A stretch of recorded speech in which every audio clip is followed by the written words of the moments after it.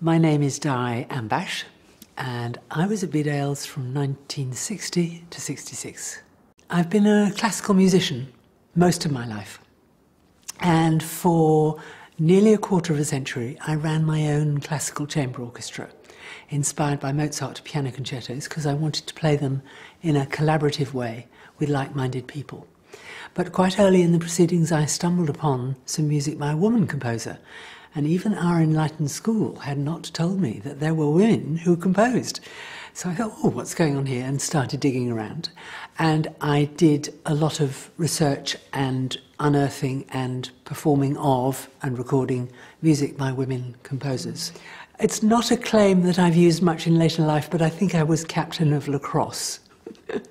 And the outdoor life was, of course, emphasised strongly, and I have subsequently developed a tremendous interest in pleasure from country walking, mountain walking.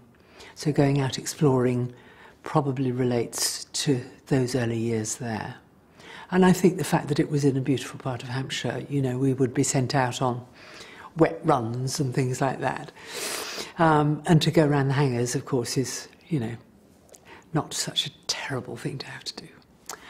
I think that the sharing qualities were very important, and that certainly influenced the way I ran my orchestra, which is that there was nobody conducting, I was directing, meaning keeping the thing moving, but the principle was collaboration, so everybody's voice was valid within the time that we had.